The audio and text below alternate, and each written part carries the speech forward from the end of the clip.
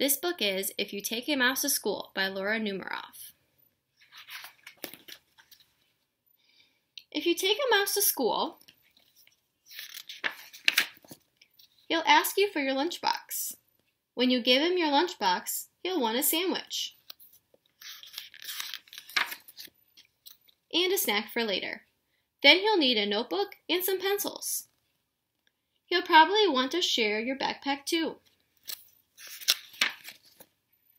When you get to school, he'll put his things in your locker and take a look around.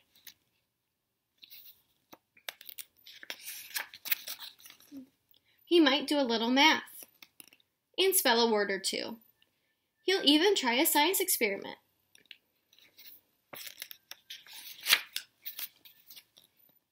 Then he'll need to wash up. You'll have to take him to the bathroom.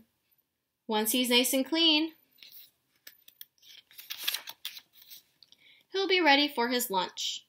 On the way to the lunchroom, he'll see some building blocks. He'll build a little mouse house and make some furniture out of clay. Then he'll need some books from his bookshelf. He'll start by writing one of his own, so he'll need a lot of paper. He'll probably use up all your pencils. When he's finished, he'll want to read his book to you.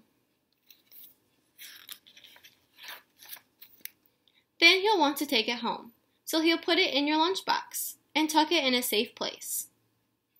When the bell rings, he'll run out to wait for the bus. While he's waiting, he'll play a quick game of soccer. Then he'll ask you to shoot a few baskets